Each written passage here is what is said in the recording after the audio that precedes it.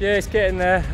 Just trying to progress a bit slowly, not try and take his time, let it heal and slowly get back into the cricket. It's nice to get out there and hit a few balls, and hopefully tomorrow get into a net and have a proper go. I felt good in pre-season. Got runs up at Edgbaston and nice to hit a few out the middle in Barbados too. So it's a frustrating time of year. Start of the season, it's always nice to be on that first team sheet, but like I say, it's nice to get outside, nice to hit a few balls and hopefully get the full kit on and into the nets tomorrow.